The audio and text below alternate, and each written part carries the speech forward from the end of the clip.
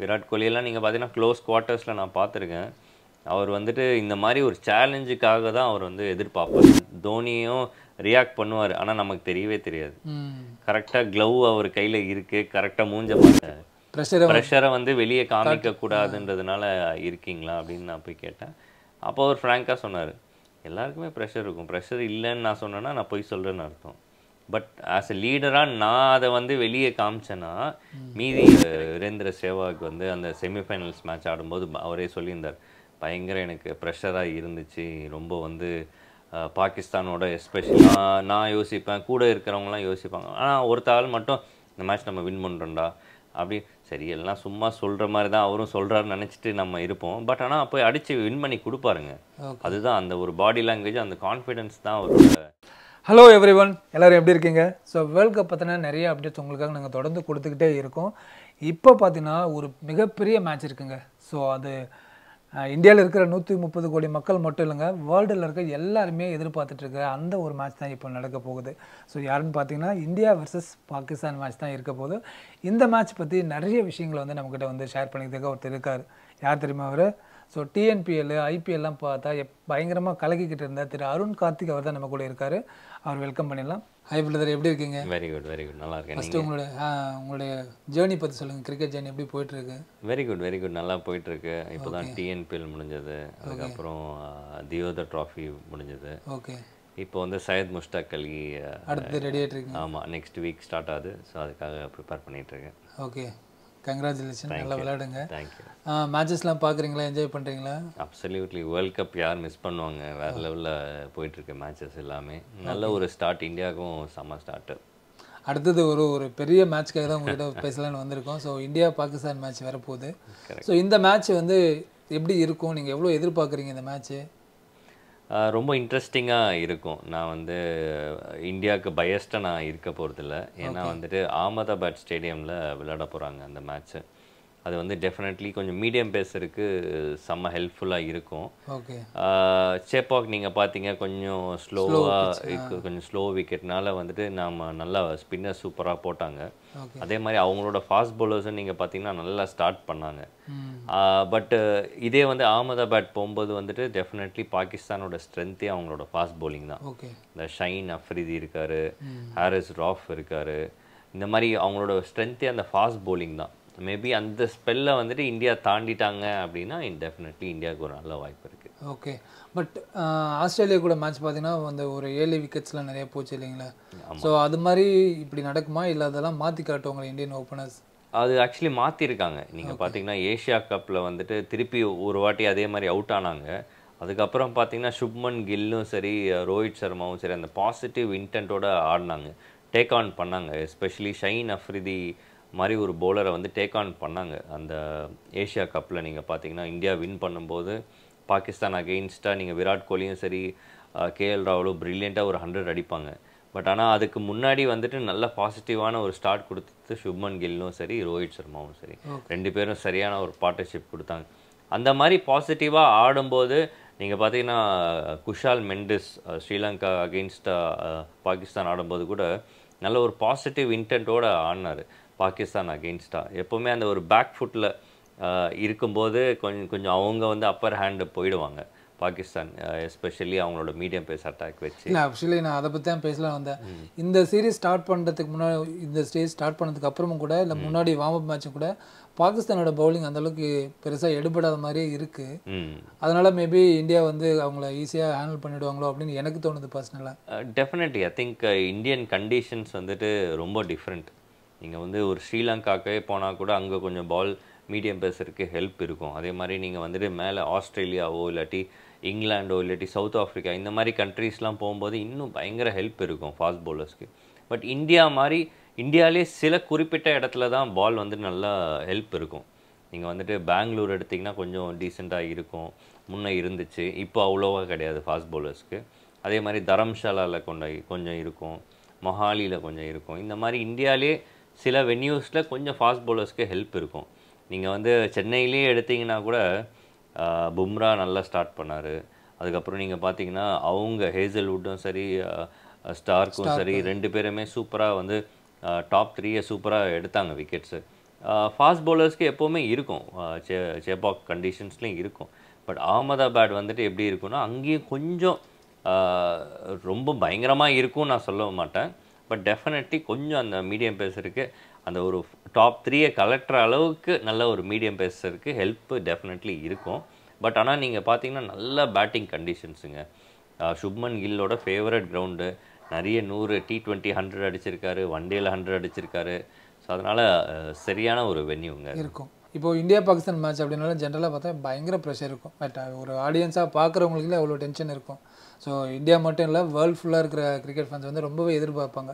So அவ்வளோ எதிர்பார்க்கும்போது அந்த மேட்ச்சுக்கு எவ்வளோ ஒரு மாதிரி பிளேயருக்கு எல்லாம் ப்ரெஷர் இருக்கும் இல்லையா? ஆஸ் ஏ கிரிக்கெட்டராக அதை எப்படி ஹேண்டில் பண்ணுவீங்க? எப்படி இருக்கும் உங்களுக்கு?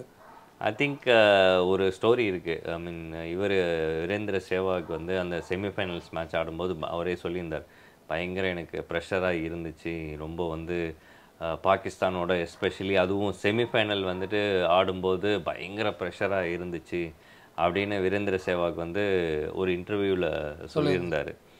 ஐ திங்க் ஆஸ் அ பிளேயராக டெஃபினெட்லி யாரும் ப்ரெஷர் இல்லைன்னு சொன்னாங்கன்னா அது வந்து சும்மா போய் சொல்கிறாங்கன்னு அர்த்தம். வெளியே உலகத்துக்கு மூஞ்சில் சிரிப்பு எல்லாமே இருக்கும். பட் ஆனால் உள்ளுக்குள்ளே வந்து டெஃபினெட்லி அந்த பிக் மேட்ச் இல்லை, இந்த மேட்ச் அடிச்சிங்கன்னா நீங்கள் ஒரு சூப்பர் ஸ்டார் அப்படின்ற மாதிரி ஒரு உங்களுக்கு ஒரு இமேஜ் க்ரியேட் ஆகணும். ஸோ அதனால் டெஃபினெட்லி கொஞ்சம் அந்த ப்ரெஷர் இருக்கும். பட் ஆனால் இந்த எல்லாத்தையும் தாண்டி யார் பர்ஃபார்ம் பண்ணுறாங்களோ அவங்க தான் வந்துட்டு சூப்பர் ஹீரோஸ். நீங்கள் பார்த்தீங்கன்னா விராட் கோலி பாகிஸ்தான் வந்தாலே அவர் ரன்னு ஷுவராக அடிச்சிருவார். ஸோ அவர்லாம் பார்த்தீங்கன்னா பிக் மேட்ச் பிளேயர். விராட் கோலியெல்லாம் நீங்கள் பார்த்தீங்கன்னா க்ளோஸ் குவார்ட்டர்ஸில் நான் பார்த்துருக்கேன். அவர் வந்துட்டு இந்த மாதிரி ஒரு சேலஞ்சுக்காக தான் அவர் வந்து எதிர்பார்ப்பார். எனக்கு அவர் சேலஞ்ச் இல்லாட்டி அவர் அடிக்க மாட்டார்.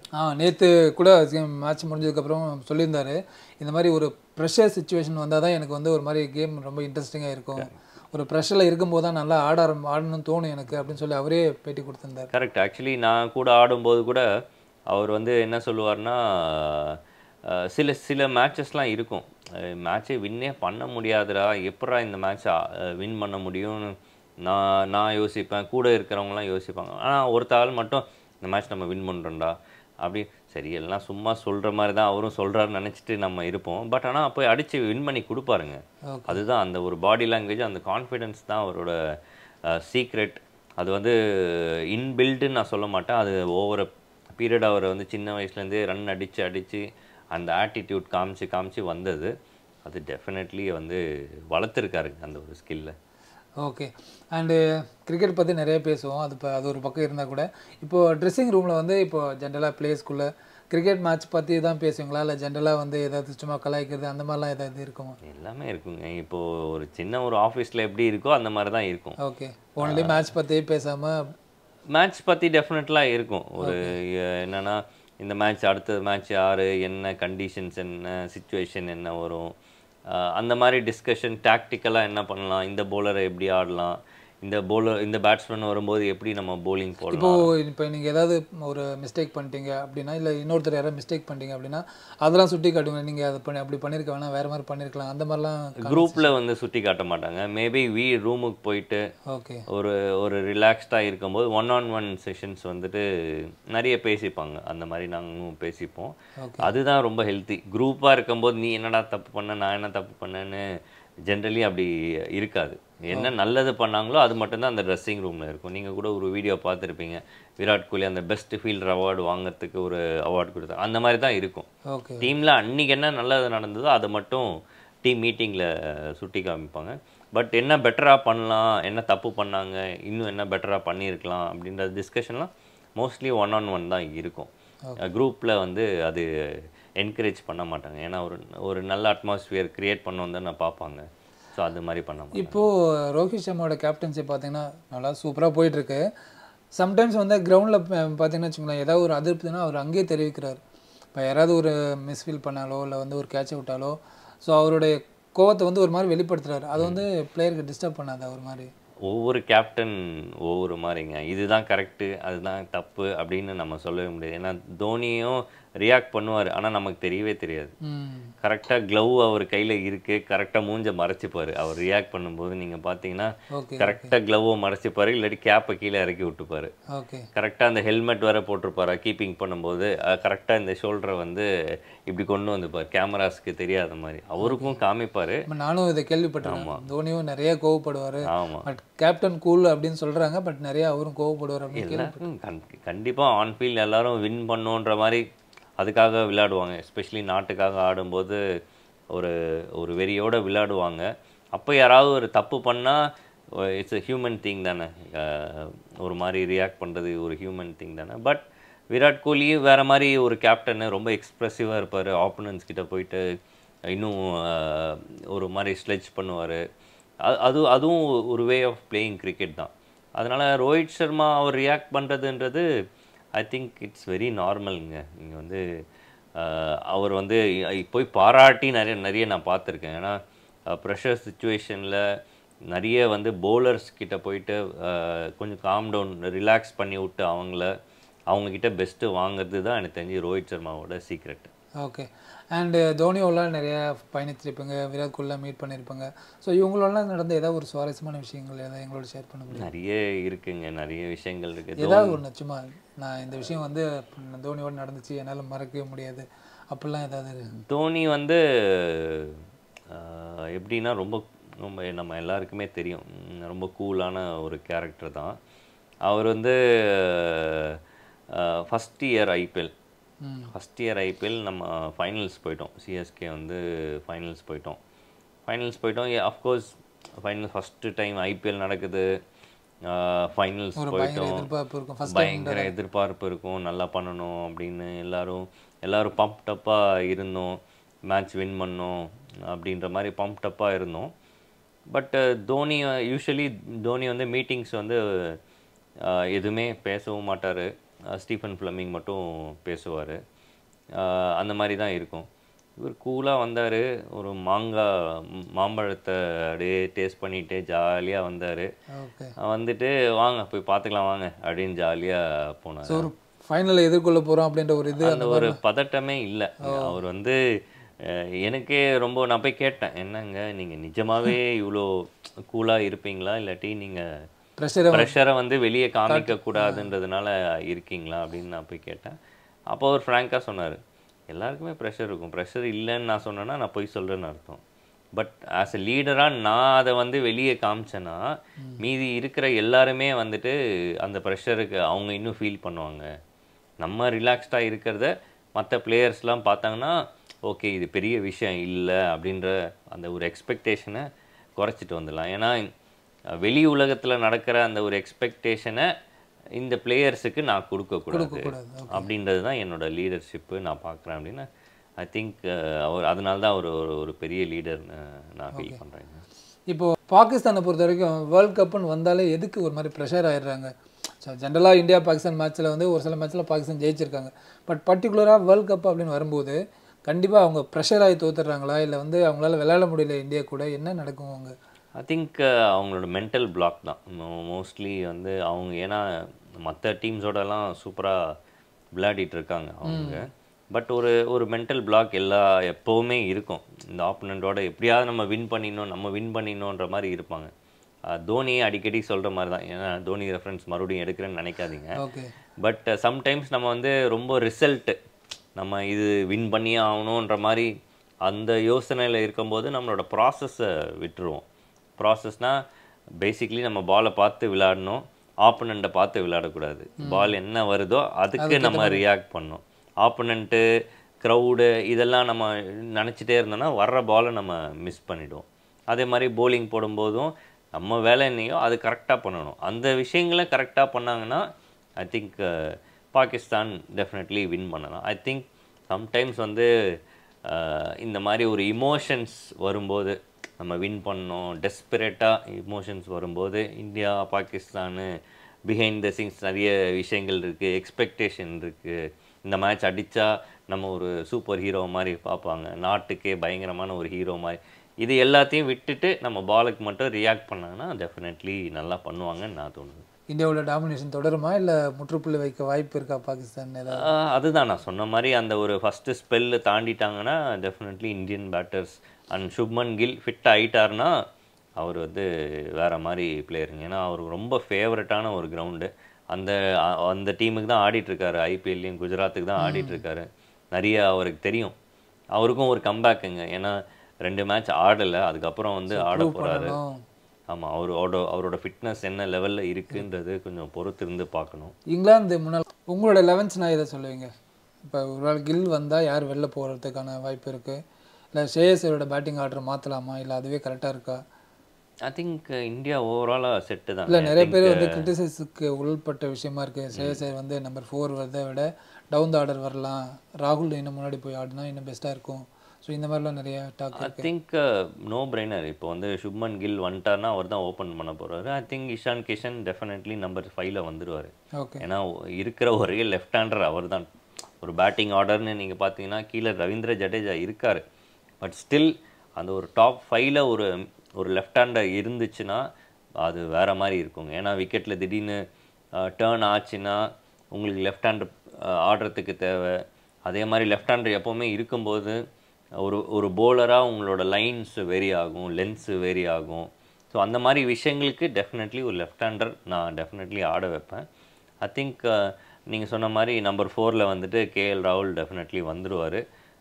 இஷான் கிஷன் நம்பர் 5ல். ஓப்பனிங் 2 நமக்கு தெரிஞ்சது தான். நம்பர் 3 வந்து அது வந்து இன்னும் எவ்வளோ வருஷமாக அவர் தான் வந்து நம்பர் 3ல் வந்துட்டுருக்காரு. நம்பர் 4 கேஎல் ராகுல், 5 இஷான் கிஷன், 6 ஹர்திக் பாண்டியா எனக்கு தெரிஞ்சு வந்துடுவார். நம்பர் 7ல் வந்துட்டு ரவீந்திர ஜடேஜா, 8ல் வந்துட்டு ஆர் அஸ்வின், இல்லாட்டி யாராவது மேபி ஒரு ஷர்துல் டாக்கூர் வேணுமா, விக்கெட்டு கிராஸ் இருந்துச்சுன்னா மேபி ஒரு எக்ஸ்ட்ரா மீடியம் பேசர் ஆடுவாங்க. அப்புறம் அதுக்கப்புறம் 2 medium phasor Mohammed Siraj and Bumrah, அப்புறம் நம்ம குல்தீப் யாதவ் வந்துடுவாருங்க. ஐ திங்க் அவ்வளோதான் எனக்கு தெரிஞ்சு இதுதான் 11ஆக இருக்கும். இந்தியன் டீம் பொறுத்தவரைக்கும் ரொம்ப சூப்பராக தான் இருக்காங்க, எதுவும் அதுக்கு டவுட்டே இல்லை, பயங்கர சூப்பராக இருக்குங்க. பட் ஒரு விஷயம் மாற்றினா இன்னும் கொஞ்சம் பெஸ்ட்டாக இருப்பாங்க அப்படின்னா ஏதாவது ஒரு விஷயம், எந்த விஷயம் மாற்றினா இன்னும் பெஸ்ட்டாக இருக்கும்? ஐ திங்க் ஆல்ரெடி அவங்க பண்ணிகிட்டு இருக்காங்க இந்த விஷயத்த. ஐ திங்க் கொஞ்சம் ஃபியர்லெஸ்ஸாக ஆடுறது. ஏன்னா உங்களோட எக்ஸ்பெக்டேஷன் எல்லாமே வின் பண்ணணும், இத்தனை மக்கள் நம்ம ஊரில் நடக்குது, வின் பண்ணி ஆகணுன்ற அந்த எக்ஸ்பெக்டேஷனோட இருக்கிற மாதிரி எனக்கு தெரியுது. மேபி 2-3 மேட்ச் ஆக ஆக அந்த எக்ஸ்பெக்டேஷன்லாம் போயிட்டு அந்த ஒரு ப்ராசஸ் விஷயங்கள் வரும். ஐ திங்க் அந்த விஷயங்கள் அந்த எக்ஸ்பெக்டேஷன்லாம் தூக்கி போட்டு ஒரு ஃபியர்லெஸ்ஸாக ஒரு cricket brand of cricket விளையாடினாங்கன்னா India வந்து டெஃபினெட்லி ஜெயிச்சிருவாங்க. ஏன்னா சச்சினோடலாம் ஏதாவது மீட் பண்ணி ஷேர் பண்ண ஏதாவது அனுபவங்கள் இருக்குது உங்களுக்கு? ரொம்ப பெருசாக இன்ட்ராக்ட் பண்ணதில்லை. ஏன்னா அவர் ரொம்ப என்னோட சீனியரு.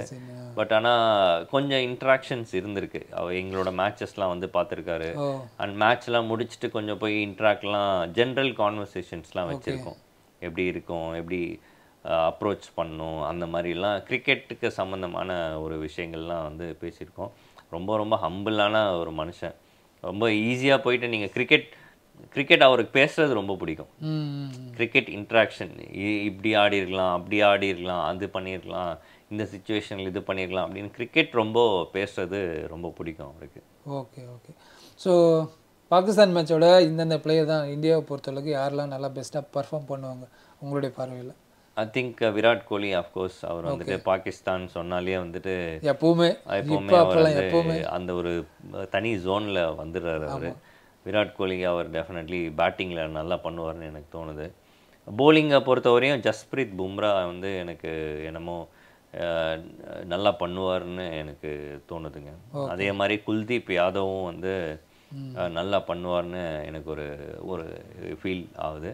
அதே மாதிரி நீங்கள் ஆல்ரவுண்டர்ஸு நீங்கள் பார்த்தீங்கன்னா ரவீந்திர ஜடேஜா, அவரும் சரி, ஹர்திக் பாண்டியா, இவங்க 2 பேர் வந்துட்டு ஏன்னா ஹர்திக் பாண்டியாவோட ஒரு மாதிரி ஹோம் கிரவுண்டு.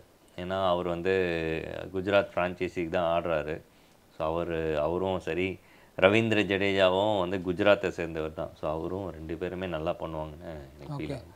நேற்று தான் சொல்லியிருந்தார் இர்ஃபான் பத்தன் ஒரு விஷயம் சொல்லியிருந்தார்.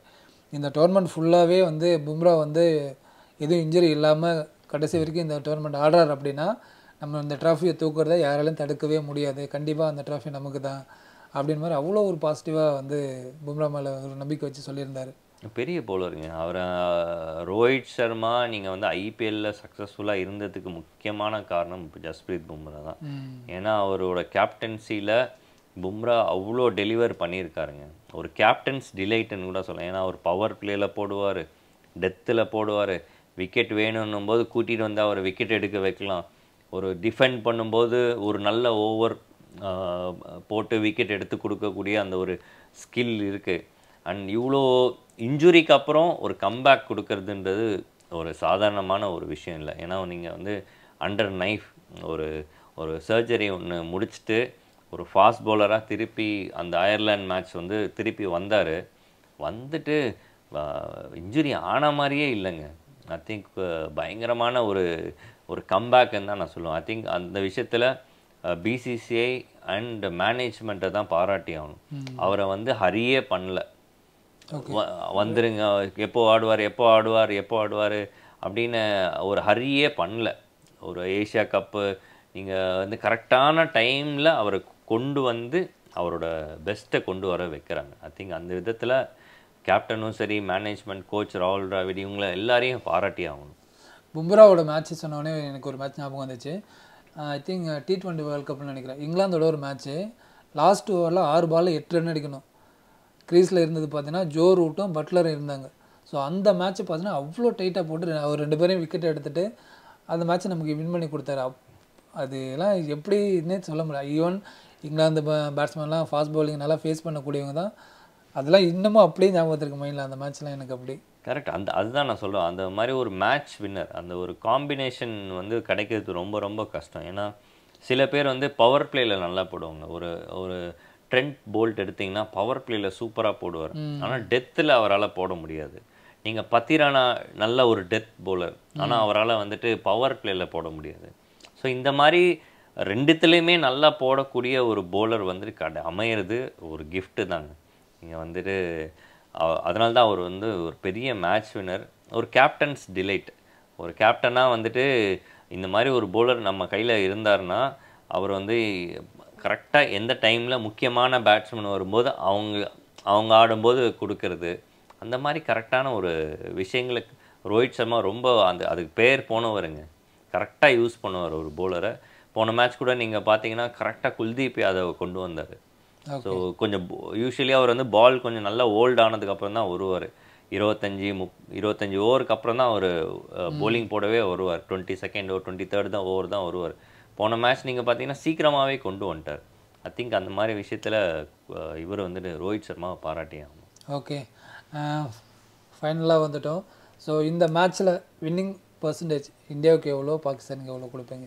டெஃபினெட்லி நான் ஒரு 75-25 கொடுப்பேன். ஏன்னா பாகிஸ்தான் வந்துட்டு கொஞ்சம் ஸ்ட்ரகிள் பண்ணிட்டு தான் இருக்காங்க. அவங்களோட கேப்டன் பாபர் அசம் கூட பெரிய ஃபார்மில் இல்லாமல் இருக்கார்.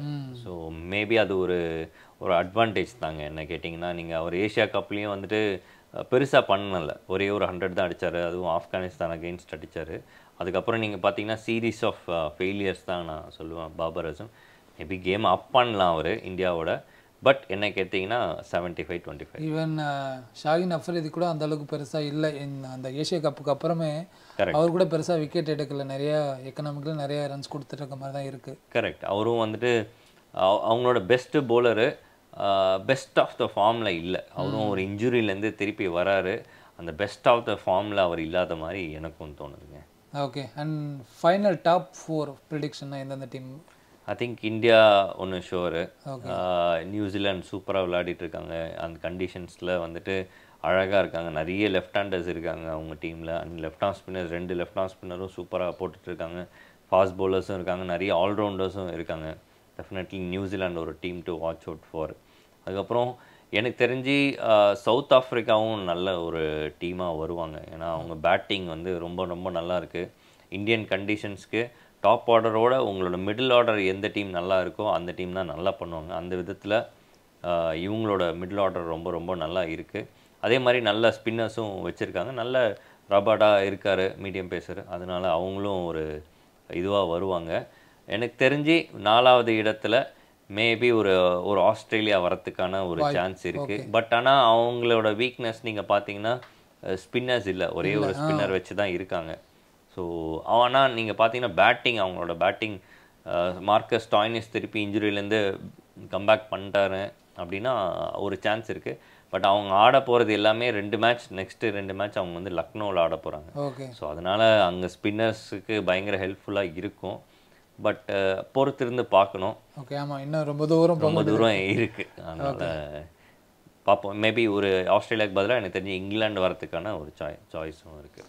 ஓகே ப்ரோ, ரொம்ப அழகாக இவ்வளோ நேரம் ரொம்ப டீட்டெயிலாக ரொம்ப சூப்பராக பேசுனீங்க. தேங்க்யூ. அது மட்டும் இல்லாமல் நீங்கள் மேட்ச்க்கு வேறு கிளம்புறீங்க. ஸோ எங்களுக்காக டைம் ஒதுக்கி ரொம்ப நேரம் பேசுங்க. ரொம்ப தேங்க்யூ ஸோ மச். தேங்க்யூ.